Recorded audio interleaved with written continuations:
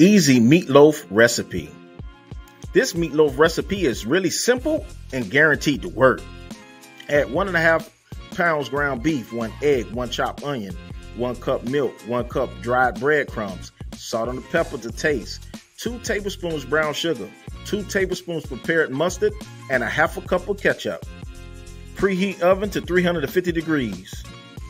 In a large bowl, combine the beef, the egg, onion, milk, and bread or breadcrumbs. Season with salt and pepper to taste and place in a lightly greased 9 by 5 inch loaf pan. In a separate small bowl, combine the brown sugar, mustard, and ketchup. Mix well, pour over the meatloaf, bake at 350 degrees for 1 hour.